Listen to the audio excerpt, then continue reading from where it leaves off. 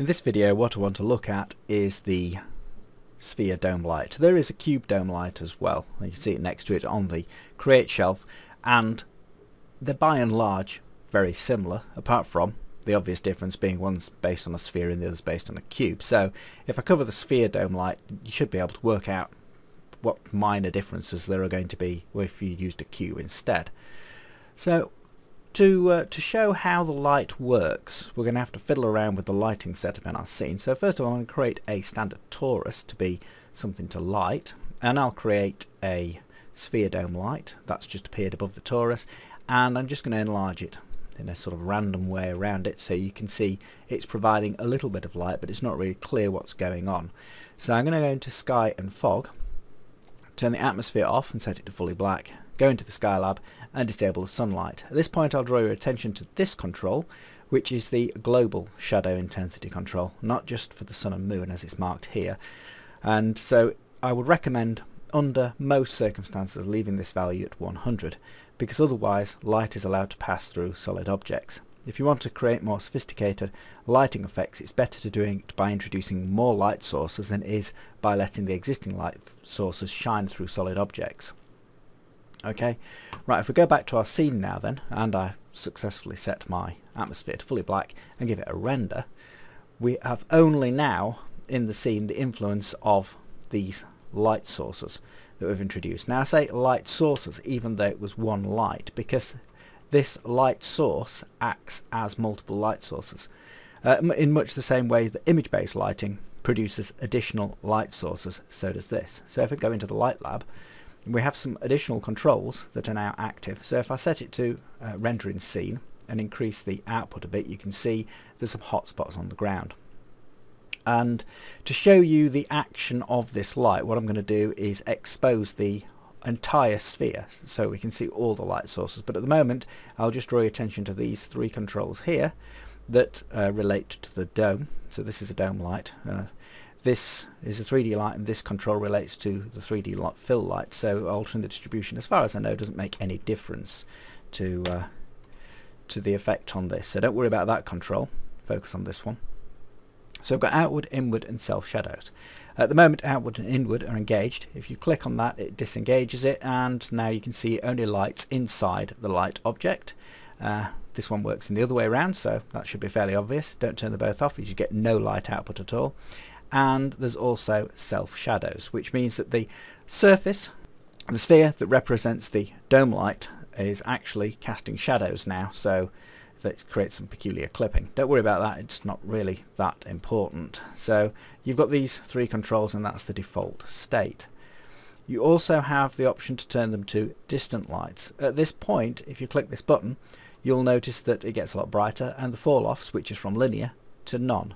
So you'd need lower values to work with this, and what's happening here, it's as if you'd taken your dome and enlarged it to infinite size, and so each light on the dome was now providing a light source like the sun, so that there's no fall off and it lights evenly from an infinite distance. So you wouldn't expect to see any tapering in the shadows as a result of that.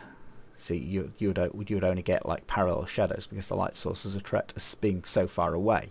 So I'll just disengage distant, just click on that and switch it back to linear and turn my output up again so you can see a bit of output. Now to explain these controls well, what I thought I would do was create an object that this light source can light and show where the individual light sources are being generated on the surface of this object. So what I'm going to do is copy and paste my light source and go to edit and convert it to a sphere, and then just shrink that sphere very slightly, not too much, so its surface doesn't coincide exactly with the light source. Now that would have been generated in default grey, and you can see now we've got some hot spots on the outside, and this is because there have been light sources generated on the surface of the light source object, and this sphere is picking them up now. Unfortunately we can't see through the sphere at the moment, so what I thought I would do is set the ground and this sphere together to a material that allows us to see through it. So I'll make it transparent, and then I'll just get rid of its shadow casting and receiving and self-shadowing abilities.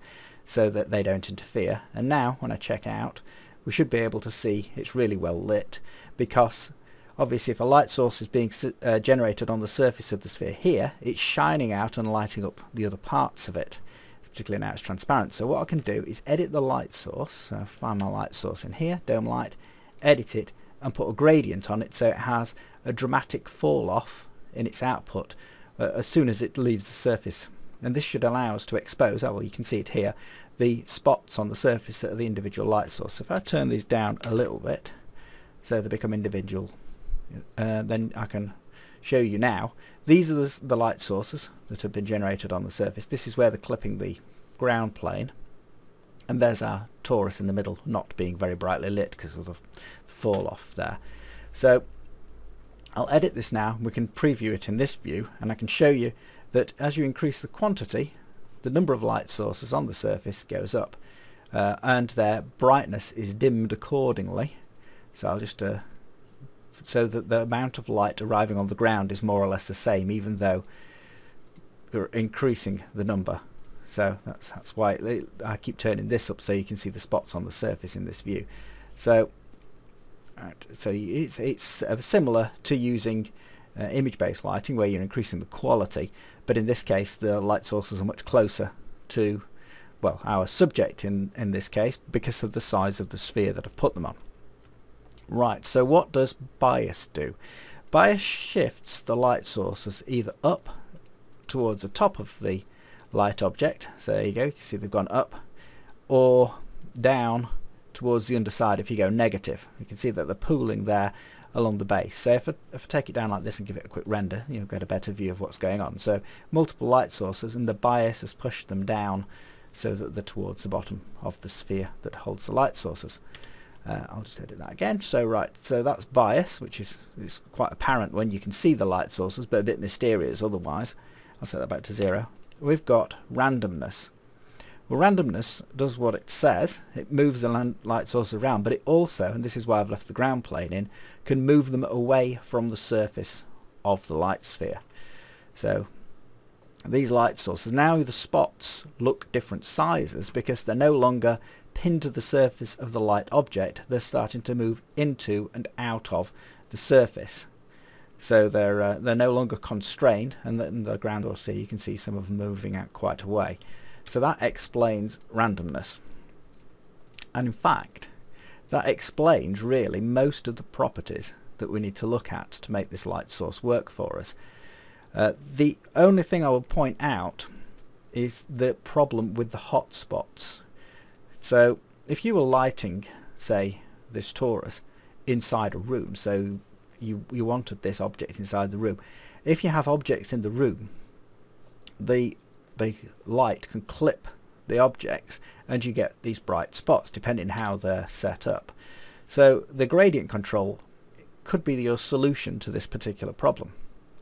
So if we want to edit the gradient, there's a button here to do it, you could create a situation where if we add another spot, for example, the output right at the light source, which is on the left hand side here, can be fully black, and then you can have a gradient so that it gets brighter and then fades away, or just stays bright and falls off naturally.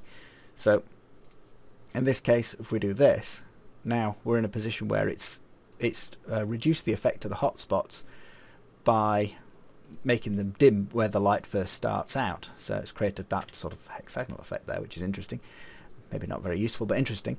So if we go back to a situation where we've got more output, it's linear, by modifying this gradient here, where the light's getting put out, you could, in fact, we could get rid of this spot here. Let's say we'll do that, and then control the gradient so its output is a bit high there now. So let's take it down to a more reasonable level for linear. Is such that if I get rid of this sphere that's now showing the light sources, the hot spots on the ground are no longer visible. So I'll take this plane and reset it to default grey, so we're back in a lighting situation. Right, there we go, and then I'll just increase the light output a bit so we can see what's going off. And the aim here, even though we'll take the quality down, is to try and reduce the number of hotspots. So you've got this control here that allows you to change the gradient somewhat, so you can make it quite dark where the light sources are, and that way reduce the effect of the hotspots. So if we go back here and just show you that, turn the gradient back to uniform, we get these hotspots. So it's just a way of ensuring that even though you're putting simulated light sources in the air, essentially in your scene, you can set the gradient up, and if you get it right for the scale of your scene, so let's try and get this scale this correctly, you can more or less, even with a low number of light sources, hide their existence in 3D space. So oh, that's gone. I've gone for 10 minutes, crikey. So there you go. There's a fairly swift rundown, of the dome light. I shall cover the 3D fill light at some point as well. And I'll just point out that with the distant light settings, as I was saying, these bias options still function. So if I set this up here, so I've got a reasonable level of output on the distant light at 20, then if you take the bias up, then you'll get the shadows falling, because it'll be like it's above. There'll be more light above. So eventually you'll be in a situation where it's falling from almost directly above because of the position of the light source, and the shadows are falling on the ground. So you could create like an easy way of creating a softer light. I don't know whether if I turn this round it should rotate the... Oh, that's a good question. Is that rotating the light sources, or the light sources stuck to the origin? Okay, right. Maybe you've seen enough, but I'm just going to do a little more test now. So I'll copy this, turn it back into a sphere, select the ground, modify the material. So where were we? As I did it before, turn off. I'm curious now. This is something I didn't test. I mean, don't use these light sources a lot, but the question came up, so I thought I would try and answer it. And I don't know the answer to this part of the question. So if I just go back to non-distant, linear, uniform, a gradient. I want the ordinary gradient, don't I? So I want to swap this round so that it's creating my hotspots. How do I do this? I haven't used this control very much either. Right, okay, so back in a position where we've got our hotspots. I just want those to be, if I use squared, it to be even more intense, the effect. I've turned distance off, haven't I? Oh yes, the sphere needs to be slightly smaller than my light source, otherwise the surfaces are coincident and you don't see very much. Okay, right. So this is, if I rotate the light source, are these spots that you can see here and in the preview going to stay at the top, or are they going to rotate with the light source? They rotate with the light source. That's good. That's a good thing. So if I put them right on this side here, so it's right on its side, and then edit this and make it so that we've got an extreme bias towards the top. So we've got one hot spot. I don't need the randomness to be very random, so an extreme hot spot at one end. Switch it to a distant light. It's all arriving from that direction, so I would expect that the shadows would squirt across to the right. I'll just get rid of the gradient, lower the output to something reasonable. What was 20 was working for me before, and then it's still very bright, isn't it? Let's try 15. Trying to get to a situation where we can actually see what's going on with the shadows on the surface there. It's lighting from the top now. So when it's distant, when it's distant, no, I thought it was. I thought that was going to control it then. It switches back to vertical orientation. Oh, that's interesting.